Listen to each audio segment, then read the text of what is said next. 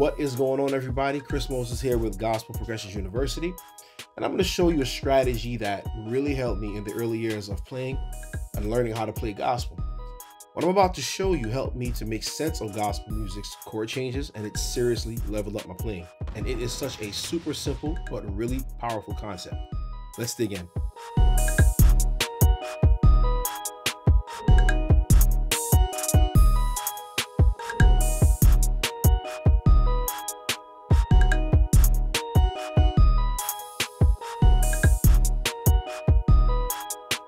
So before we move on to the good stuff, I want you to know that I have a free guide that's helped tons of people understand how to apply some of the principles of gospel music. It's called What Do Pro Musicians Know That You Don't? And I'll go ahead and leave the link in the description. All right, now let's jump in with a quick foundation about numbers, because what I'm about to reveal will make zero sense if you don't really know how numbers relate to chords in music. Using numbers in music immediately answers two very important questions about chords. One, which chords do we play? And two, is it a major or minor chord? The chord progressions of most popular music can be grouped into numbers. For example, the song Freedom and Break Every Chain, for example, follow this very popular pattern of numbers. We have 1, 5, 6, and 4, or 6, 4, 1, and 5. Playing those progressions in the key of C major will give us our 1 chord, 5 chord, 6 chord, and 4 chord. The 6, 4, 1, 5 progression will give us a 6 chord, a 4 chord, a 1 chord, and finally a 5 chord. I use inversions with those chord progressions, but the principle still stays the same. Like I said before, I know exactly which chords to play, because if I know that if the song is in a major key, and I'm given the numbers 1, 4, and 5, I'm always going to play a major chord. If the numbers given are 2, 3, or 6, I'm always going to play a minor chord. If I'm given a number 7, I know that it's going to be a diminished chord. Boom. It's that simple. That's all 7 chords in the major, Ionian in the Greek, scale. This system of numbers and chords is what's known as the Nashville Number System. So what makes it particularly awesome is the fact that it can be used in any key. Unfortunately, there's one issue a lot of beginners are unaware of. The numbers can represent completely different chords when played diatonically to a scale. What do you mean by diatonic, bro? That's a good question. All right, a diatonic chord is a chord that is built using the notes of a particular key or scale. It consists of 3 or more notes played together, and the notes are chosen from a set of 7 notes within the key, a major key. In simpler terms, now imagine if you have a musical scale, like the C major scale we just played. So that consists of C, D, E, F, G, A, and B. A diatonic chord in the key of C will be made up of some combination of those notes. So for example, the diatonic chord in the key of C major are C major, D minor, E minor, F major, G major, A minor, and finally a B diminished chord. Each of these chords has a unique sound and character, and they're called diatonic because they are formed using the notes within the C major scale without any alterations or outside notes. You know I know what diatonic means, but you can't be out here throwing around musical terms without an explanation. My bad, bro. Nah, you good. What I was starting to say before was that the numbers can represent completely different chords when played diatonically to a scale other than the Ionian or major scale. So this is vital to know and to remember for everything we're going to talk about going forward. Because although the 1 chord is always a major chord, a 6 chord is always a minor chord, and a 7 is always diminished, things will change when we start using the same number on different scales, like a minor scale, for example. All the chords I've been playing up until now are all diatonic triads. Bro. Okay, all right. Let me explain what that means. Understand that there are 2 words here, diatonic and triad. You already know what diatonic means as far as playing only notes from the chords given by a scale or a key. However, the triad part means that I'm only playing 3 notes at any time that are stacked in thirds. So in other words, if the first note of the chord is C, or C and E, a major third, and then we keep stacking it like that. C to E is a major third, and E to G is a minor third away. So this gives us the C major triad.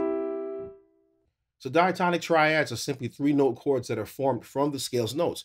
But don't sleep on those triads, because as we will come to find out, they will play a critical role in what you're about to learn. So the triad is the mind-blowing revelation you're referring to? Now, hold up, I'm getting there. Now that I've laid out the framework and we built a solid foundation, let's start exploring how all of what we looked at and what we've learned so far will play a vital role in what I'm about to show you. Out of all the gospel progressions we can use in gospel keys, the 2-5-1 chord progression is the most popular progression, and it is such a meat and potatoes part of gospel. It's almost cliche, but it's what gives gospel music that oomph and flavor. So how do we get this oomph and flavor? About to tell you. I had to understand this before I could level up anything or get any type of flavor in my playing. So we need to first understand how chords are constructed in gospel.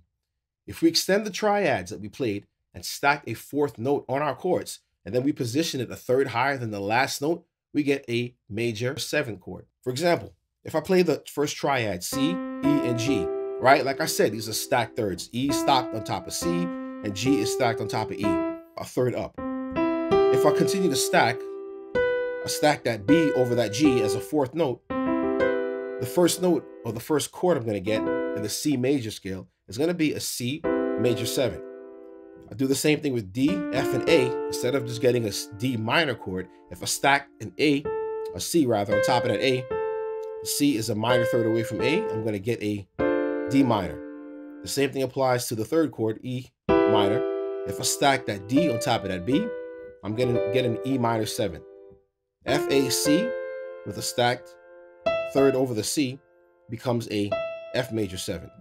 The 5th chord, regular G chord with a stacked F over the D, a minor 3rd away from D, gives me the G7 or G dominant chord. When I go to A minor, if I stack that G on top of that E, what I'm going to get is an A minor 7 chord. Finally, for the diminished chord, B, D, F, if I stack an A on top of that F, a minor 3rd or a major 3rd away, what I'm going to get is a B half diminished chord, or a B minor 7 flat 5 chord. And we'll get into that. So what we end up with are 7 types of 7 chords in any major scale. Like I said, this works with any scale. I pick up what you're putting down. In gospel music, we're always using some type of 7 chord. Exactly. So check this out. In gospel music, the major 2-5-1 chord progression is only played diatonic to the first chord of the scale, which of course is a major chord. So that's why I say major 2-5-1. Generally speaking, if a 2-5-1 chord progression resolves to a major chord, it's a major chord progression. For example, I'm going to play a major 2-5-1 chord progression, and the formula or the form for that would be a minor 7 or the 2 chord to a 5 chord, a dominant chord, back to a major chord or a C major 7. However, here's where I used to get tripped up, and I promise you, learning this one thing absolutely turned my playing around. I used to hear people say things like, play a 2-5-1 here. That's a 2-5-1 chord progression. None of it added up to me, because I had learned that 1 is always the first chord of the scale, and it is a major chord. 1 chord in the key of C is going to be a major or a major 7. And 2 is always the second chord, and it's a minor chord. 3 is a minor chord, and so on. Nuh-uh, not with gospel keys. Remember when I told you that the numbers can represent completely different chords when played diatonically to a scale, other than the Ionian or major scale? Every time a 2-5-1 chord progression is played, the 1 chord becomes the center of everything that's being played. Another way you could say that would be the most basic major 2-5-1 chord progression for gospel music would be to play the 2 chord and the 5 chord diatonic to the 1 chord. Right. Let me show you an example of that. But try to keep in mind that the 1 chord is always a target chord in the progression. The 1 chord could be any major or minor chord in the scale. But for now, let's just stick to the major 2-5-1 progression. A few minutes ago, I just played the 2-5-1 chord progression for the key of C. 2, 5, and 1. So I said minor 7, dominant 7, and major 7. For example, let's say you want to go to F. We want to make F the target note. So the target note becomes what? Number 1 in the progression. So we have 2, 5, and 1 is going to be our target chord, F major 7. So the way we would do this in gospel, right?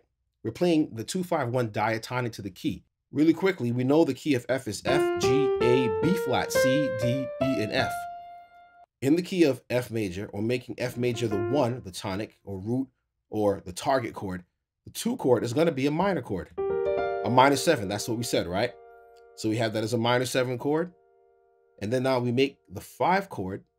I'm going to play an inversion here, the dominant chord. So the 5 would be 1, 2, 3, 4, 5. C dominant 7, back to an F major. And we're playing this now in the key of C, mind you. Remember, our target chord for our first chord progression was C major. So we went minor 7, dominant 7, major 7. In that same key, if we're targeting the F chord, it's going to be minor 7, dominant 7, and major 7, the same exact thing. Now I'm going to play that same progression again, the 2-5-1, and I'll target the F chord, but I will make the progression diatonic to the key of C instead of diatonic to the key of F. F is going to be the 1 chord, but we're going to play it diatonic to the key of C. 2 chords are going to be G7, C major 7, and F major 7. That's a 2-5-1 targeting F, but playing it in C diatonically. So don't the chords from the first example sound a lot more compelling when I resolve to the 1 chord in the 2-5-1 progression? When I learned this, I was totally blown away, and that forever changed the way I approach learning and playing music forever. All right, let's take a look at a real-world example of a 2-5-1 chord progression. Let's go up a half step to the key of D flat major, right? So I'm going to play a portion of the song, My Life, My Love, My All by Kirk Franklin, but I play it diatonic to the key of the song. Oh man, I love this song. Yeah, I'm sure you do.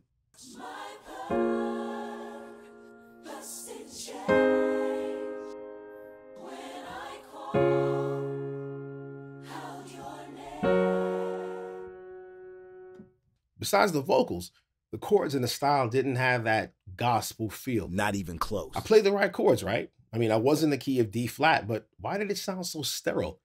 It's because I didn't approach the song with the correct strategy. Before I could even begin to understand what the one strategy was that I needed, I had yet to appreciate one thing. Intentionality. What was my intention on how I would approach chords? So I'm going to play that song again, this time with more intentionality by targeting a specific chord. So gospel musicians love to target the 4 chord. So I'll target the 4 chord in the progression, which is the G flat major, because it's in the key of D flat. Let me put my phone on vibrate.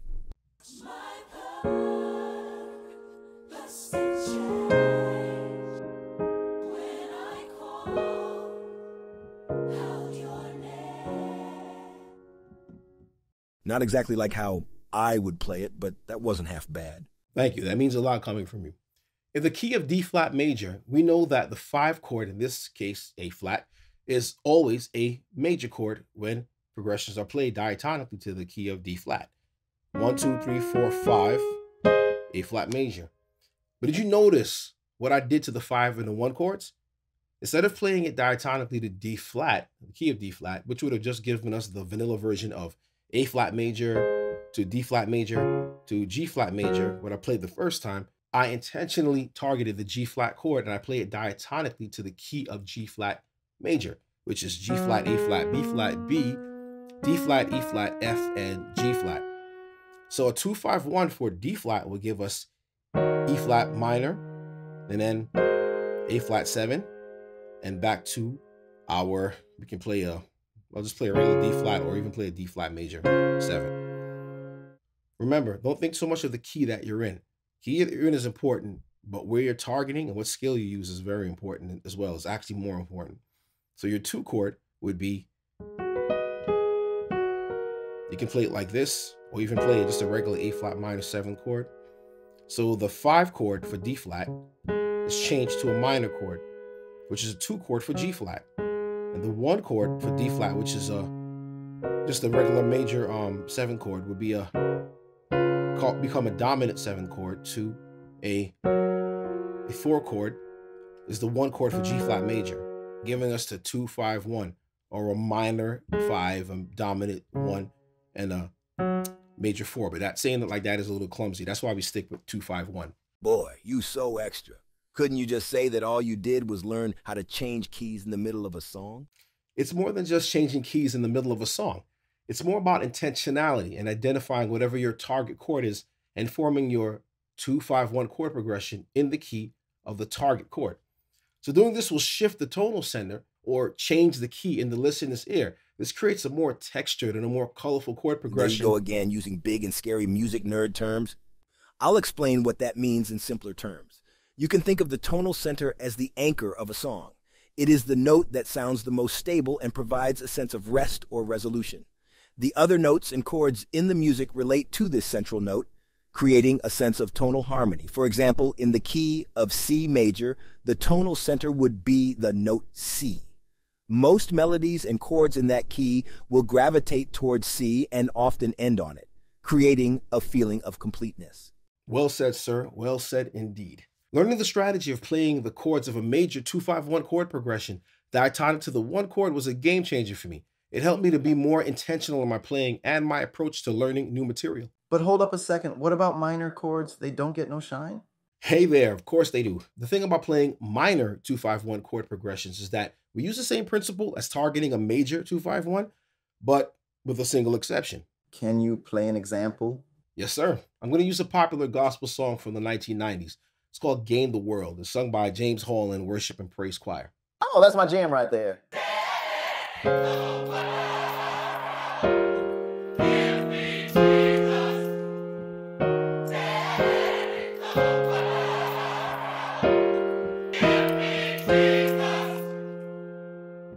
So we still use the 2-5-1 chord progression, although we were in the key of A flat major. That rule still applies. The 2 chord is a minor 7, 5 chord is a dominant 7, and the 1 chord is a major 7. But then I did something else there with the G and the C and the F. I used the major 2-5-1 chord progression to target intentionally the 4th chord, which happens to be D flat major, using the exact same approach that we discussed before. It's in the key of A flat major, right? And our target chord is D flat, which is the 4th chord. So I took the 2 chord diatonic to D flat, which would give me D flat minor 7. The 5 chord diatonic to D flat, it's A flat 7, and the 1 chord, D flat major 7. But here's a secret they never told me as a beginner. The one thing to keep in mind is that both the major and minor 2-5-1 chord progressions use the same quality 5 chord, but the qualities of the 1 and 2 chord are going to be slightly different. How do you know if a chord has a good or bad quality? Does it make your playing sound bad? Now, it doesn't mean that your chord is good or bad. It basically describes the emotional or tonal qualities of a chord. So you can think of it as a personality or a flavor of a chord. Chord quality depends on specific combination of notes played together. The 3 most common chord qualities are going to be major, minor, and diminished. So the target chord was an F minor chord. The F minor is the relative minor to A flat major. So now let's take a look at the F minor scale. Your F minor scale is going to be F, G, A flat, B, C, D, E flat. The scale is just like the A flat major scale, but the focus where we begin, instead of beginning on A flat, we begin on F. When we look at all the chords of the scale, we immediately see that the numbers yield a completely different set of chords than it would for a major scale. So our first chord for F minor would be F minor. The second chord is going to give us a G diminished. The 3rd chord is going to give us an A flat major. The 4th chord is going to give us a B flat minor. The 5th chord is going to give us a C minor. 6th chord, a D flat major. And finally, the 7th chord, an A flat major, E flat major. We have a big problem though. What big problem? Well, didn't you just say that the 5 chords in both the minor and major 2-5-1 chord progressions are the same quality, and only the 1 and 2 chords have different qualities? You can't get a dominant 7 chord from the 5 chord of F minor if you played it diatonically. All you would get is a C minor 7 chord, which is the 5th diatonic chord of the F minor scale. You're absolutely correct. And that's something else that I needed to learn as a beginner as well. You see, the F minor scale that I've always played was exactly like the A flat major scale if we looked at it closely. It's also called the natural minor scale. So what do? How do we make the 5 chord that we need for F minor a dominant 7 chord instead of a minor 7 chord? If we look at it, we know that 1, 2, 3, 4, 5 is a minor chord, and we'll get a minor 7 chord, and that's not what we want. So here's another pro secret. When we do a basic minor 2-5-1 chord progression, we use a minor scale, but it's not the natural minor scale that we're used to. We use a different type of minor scale that gives us the 5 chord as the dominant 7 chord we crave. In gospel, the minor 2-5-1 is derived from another scale. I bet you I know what the scale is. It's called the harmonic minor scale. Huh, that's exactly what I was going to say. So whenever we need to form a basic 2-5-1 chord progression, this is the most basic we can use. Let's take a look at the notes of the scale. So our F harmonic minor would be F, G, A flat, B flat, C, D flat, E, and F. We notice that it's a 1 note difference from the natural minor scale. That 1 note is what makes the 5 chord into a dominant 7 chord that we can actually use as a 5 chord to complete the 2-5-1 progression, or the minor 2-5-1 chord progression. That 1 note is what makes all the difference in the world for us to take the 5 chord from a minor 7 chord and turn it into a dominant 7 chord that we can use as a 5 chord to complete the minor 2-5-1 chord progression. But also look at the 2 chord. It isn't exactly a straight ahead minor chord. The 2 chord for F minor is G, B flat, and D flat. And if we went up a major third from D flat, we will have F. We actually will have what's called a G minor chord, or G minor 7 chord, with a changed or altered 5th. Some people would say it's a raised 4th or a sharp 11 from C to D flat, or it used to be called a flat 5. I like to refer to it, just to keep it simple, as a G minor 7 with a flat 5, and that's our 2 chord. So now we have our 5 chord. If we look at the rest of the scale, 1, 2, 3, 4, 5, and we look at the chord that forms from the harmonic minor, now we have our dominant chord, because now we have the E, which makes the C chord, the 5 chord, into a major chord with the B flat. We have our dominant 7 chord. The minor 2-5-1 chord progression in any key is typically going to be, you can play it like here, or you can just do the root and the bass in your left hand. It's your 2 chord, and then we have now some type of 5 chord. We can play it either here if we wanted to. I might have altered it when I went here because of where I was going, but just to keep it simple, we'll just play a regular 7 chord to a minor chord. In summary, numbers can tell us which chords to play and whether or not they're major or minor. Diatonic chords are built using the notes of the scale that you're in. In gospel music, the 2-5-1 major chord progression is popular and is played diatonically to the first chord of the scale. Gospel music often targets a specific chord, so when we change the tonal center, we create a more textured chord progression. Minor 2-5-1 chord progressions use similar principles as major 2-5-1 chord progressions, but with different qualities for the 1 chord and the 2 chord. 1 chord is going to be minor, the 2 chord is going to be a minor 7th flat 5, or a minor 7 with a raised 4th. Chord quality refers to the overall sound or character of a chord and can be considered either major, minor, or diminished. And finally, the minor scale that we're used to, we're going to have to change that into a harmonic minor scale, which will yield a dominant 5 chord. I hope that has blessed you. Hope that has helped you. How would you use this in your music? How do you see this helping you to develop in your gospel music and in your playing? If you want to take a bit of a deeper dive, I do have my free guide over at gospelprogressionsuniversity.com. Totally free. I'll go ahead. Like I said, I'll leave the link in the description. You can go and check that out now. God bless you, and I will see you in the next video.